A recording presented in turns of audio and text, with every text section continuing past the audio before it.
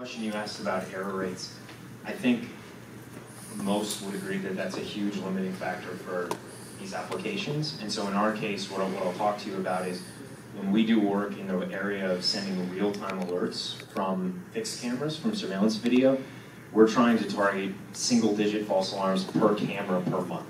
And people are used to talking about that per camera per hour. When we do this work in Grand Central Station, we have a product that can find firearms and explosives on people as they walk in, concealed or open carry firearms and explosives. When we do that, you're talking about needing 3 or 4 or 5 nines in your accuracy there. So now that I've lost all credibility by saying ridiculous numbers, I'll launch in. So I'm Brendan McCord from EvolvTechnology, and just really quick about me. I have a technical background, but it's in nuclear engineering, and I switched away from that. So I had the privilege of spending 600 plus days underwater on a submarine, and then shifted over, and now I'm in a product role. So I'm the head of product for what we call the Evolve Mosaic. So we are a startup in the greater Boston area in Waltham, and I'll tell you about it. I've got a 3-minute marketing pitch that I'll subject you to, and then I'll try to win you back by teeing up some of the really interesting technical problems that we're working on. So it's about security that works in a changing world, and the world we live in is a dangerous place. The fatalities from terrorism are up 900% since the 9/11 levels, and we're accelerating on that dimension into 2017. So for people who are charged with keeping us safe, security professionals, they have to innovate more than most in our new normal on the news, and I can't stand that phrase.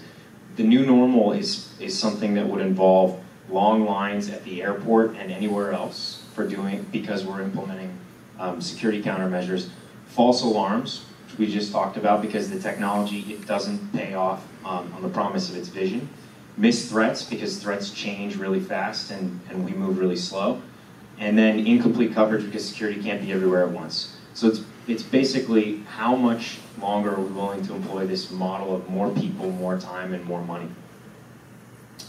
If any of you know about Inspire magazine, or you just sort of know what kinds of threats we've seen in the post-ISIS era, you know that it's a totally new kind of threat. Airports have been looking at switchblades at aviation checkpoints, and now they're concerned about suicide bombers at the perimeter. So that's the mission. We're kind of coming to an end on the marketing piece. I get to work on it with an amazing team. The guy on the left, Mike Ellenbogen, founded a company that does the explosive detection for airports today and built it to 100 million in revenue, sold the company. The guy on the right was the technical lead for the Game of Thrones and Star Trek mobile games. So a really interesting mix of innovative modern thinking with some deep industry experience, which in this domain is definitely necessary. The guy in the middle ran operations for TSA. And these are people who work really, really close with us. They're not just the kind of typical advisor pictures, and they're the biggest names in security. David Cohen was the guy that plucked from the CIA to go start up that thing at NYPD that you showed with Matt Lauer. John Pistol ran TSA, FBI. So these are people I get to work really closely with.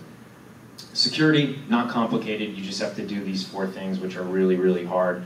You have to monitor your perimeter. You have to find the guns and the bombs. You have to spot the bad guys, and you got to get intelligence to the front lines. But you have to do it while minimizing inconvenience to the public. So we have this human-augmented AI approach. I'm going to spend more time talking about the AI than about the human-augmented piece, but that is a really important part of how we think about the problem as a combination of man and machine, so that the operations piece on the side doesn't get any of the noise that they're accustomed to in today's systems. So this is, these are the things you have to do well. These are the things that we're working on.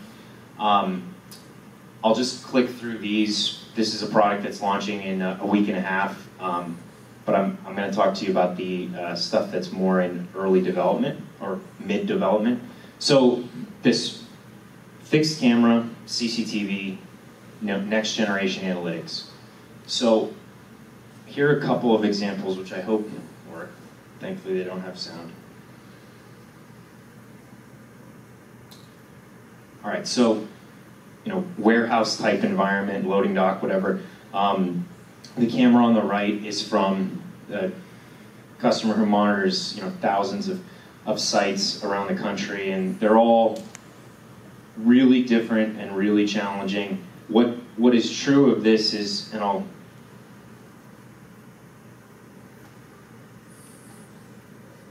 right, perfect.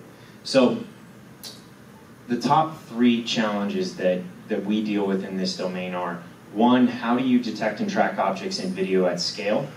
2, how do you robustly detect people despite a huge variation? And I say people there because there are a lot of ways to think strategically about how to create a video analytics company.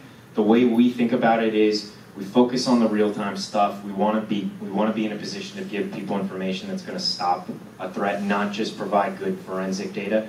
And then, rather than doing, if you imagine like a Pareto chart, rather than doing the things on the long tail, the more interesting applications there, we want to do the foundational ones really, really well. So we want to be able to find people where they shouldn't be, people trying to cross a perimeter, whatever you call that perimeter. So, for us, it's about people and vehicles. And then the last thing is make use of the salient motion information, which I think, the last question to our previous speaker about implementing some tracking to go along with the faster RCNN, that's, something I'll talk a little bit about here.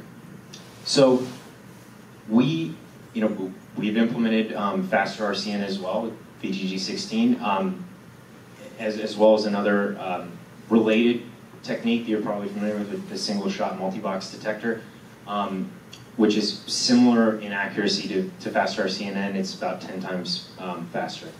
So, this is the object detector. These are the convolutional layers shown that are learning the features that are good for object detection. And you can think about it as being broken up into 2 parts. On the previous slide, it was object proposal and object classification. So in the traditional way of doing this is you could look at every pixel and try to say whether there's a person there, or you could jump some pixels and look and see whether there's a person there.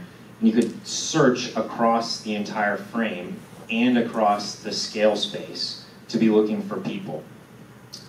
The way that modern approaches have tackled this problem is instead to learn objectness, as I'm sure most of you are familiar. And so there's a separate piece, which in faster RCNN's case is called the region proposal network, that's trained on detecting objects. And it's not very accurate. It's very high recall, but if you're looking for people and vehicles, it's just looking for objects. And so its benefit is that it gives you, 1,000 or several hundred or 1,000 region proposals, which isn't great, but it's a lot better than dealing with 1 million pixels. So what faster RCNN does and why it's very useful for our application, which is all about video analysis at scale, is that it's beautifully allowed the region proposal network to share the convolutional layers with the object classifier. So this is the approach that we take, and then also I mentioned we have the human in the loop approach, and so in test mode an image comes in, goes to the convolutional layers, region proposals are generated, bounding boxes are sent to the object classifier does its thing, and if it's at an acceptably high confidence level, we'll send it through to the end user. If it's at a very low confidence level, we'll reject it. And if it's in the middle, if it's near to some confidence threshold, then we'll send it to a human to identify whether there's a person in that scene or not. And obviously the question you ask the person is there's a lot of flexibility in that step. But that allows the customer to not get the false alarms. It allows the system to be able to handle a range of interesting use cases, and it allows us to annotate those hard examples for which the classifier was not confident, so that those can be fed back into the training set for continuous improvement. So we can update this on a weekly basis, for example, using hard examples from the field based on this human-in-the-loop process. So the next piece of this is the huge variation. And I think, I don't have anything new to say on this subject, but for fixed camera scenes, this is a pretty good example. So person on a bicycle at a strange angle, similar kind of thing, but the person presenting a strange pose. This is in Boston for a project that we did where there's a crowd. It looks similar to the scenes from the last speaker. So resolution is a big challenge, and it is hard to discern people from cylindrical objects if the camera has low resolution or if the person is too far in the field of view. Color is challenging. There's grayscale and there's color, and the gamut of colors is challenging, the way in which the cameras reproduce the colors. So we don't have any control over the camera, the placement and configuration of the camera, or the scene, obviously. If you control those pieces, you can take some of those variables out of the equation, but we think it's a lot more valuable to be able to work with a wide range of customer hardware. And we don't think anybody needs to buy new cameras. There are almost 300 million of them in the world today, so people can just refresh as they see fit. Other things, I mean, lighting challenges. Again, there's a huge range of challenges in the variation. The last piece here for this problem is how do you make use of the salient motion information? So I hope that I've laid out this slide in a decent way. But what I'm trying to show here is that there are a couple of different tracking methods that have to be invoked, or at least that we've worked on. So there's the background subtraction and foreground isolation one, where you can use a Gaussian mixture model, and you can pay attention to only those things which are foreground isolated. And that's kind of the traditional way of doing that. There's also tracking by repeated detection, where if you have a good classifier that's generating a lot of bounding boxes successively, then we can track using the information on those bounding boxes. I'm showing simple and online real-time tracker or sort. There's also Markov decision processes that we looked at, and what we're doing is we're employing a combination of the two, because if you detect a person, I'll show an example of this, but if you detect a person on frame 30, but then you don't detect them on a few frames, and then you get them again on frame 35, you want to be able to use the motion information that existed from in the middle there to be able to augment the region proposal network. And so you kind of have to use a combination of these two. So we're still working on it and figuring this out. We've got it implemented, this combination, and it's working pretty well. So here's an example where this is only faster RCNN, and you can see that it's getting some detections on this person. And then here's, I think I might crash my computer if I launch all these at once. But here's where you can see that it's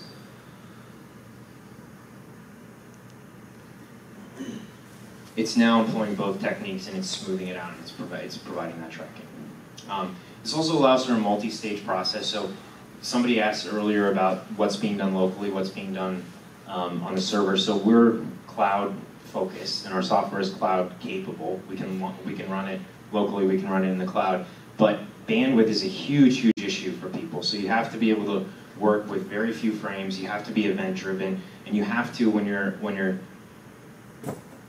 it's good to be able to do a first stage bit of work that's very high recall at the customer site.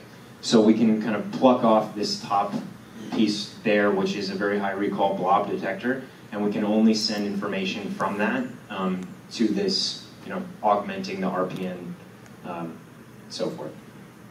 All right, so really quickly, this is another technology we're working on that we're launching in a couple of weeks, and it's exciting because it's the only thing that can detect firearms and explosives, metallic or non-metallic, and you can just walk straight through, and you can keep your cell phone, your wallet, your keys, and everything on you. So this is a lot more mature, and it also has some pretty interesting machine learning, computer vision components here. So I'll just tee these up to kind of, tantalize is not the word, but so the top challenges in this are, how do you make use of the physics information here? So how do you make use of the phenomenology? We operate, it's a massively multi-static synthetic aperture radar type approach that operates in the 24 to 30 gigahertz range. So it's millimeter wave data that's coming back, and we set it up so that we can get cross-pol and co-pol information, it's fully coherent. It's a really interesting data platform, or data generating device. And so there's a lot of good stuff there, and a lot of members of our team have, I don't know if you've seen this article about small data that I think Jan LeCun wrote, but it says, for small data problems, a lot of these folks have walked in the shoes of the physicists and folks like that, and they understand kind of what the specialist knowledge here is. So it's about how do you take that artful crafting of features and apply the deep learning techniques that work super well while maintaining that. So that kind of covers 1 and 2, and then unique and multimodal. So we have a few different sensors that give us different information in that platform. We take some of them together. There are some interesting things we could do with a future version of this, and so I'd love to get ideas on this. This is just to give you an example. It's suicide bombs. It's stuff like that, and this is pulse response for a few different types of materials. This is angular and pulse response on the left for anomalies. So it's an interesting data set that we've built a hardened algorithm, and this would be about how do you make it better? How do you make it all work faster and better? So last slide is, we sponsored this event, and it's because we're growing, and we want to talk about what we're doing, and we also want to add some brilliant people to our team. So we are, so I think the things that stand out as mattering to someone, to your friend who is looking for something and you can refer, is the tech stack is really interesting, modern, high performance, from a software engineering standpoint and from an AI standpoint. It's really unique stuff. The second is the team is wonderful. I showed some of the business types and the security types, but the engineering team is wonderful. We're backed by Bill Gates, General Catalyst, and Lux Capital, and we are just raising another round, so we'll haven't announced publicly that, but these are folks who have transformed industries and who are visionaries, the venture team as well. So it's all around a really good ecosystem. And then it's a really meaningful mission. I truly believe that security really sucks today, and the mission of keeping people safe, trying to do it in a better way, is something that I find pretty motivating. So that's all I have. Here's my contact information. Thank you.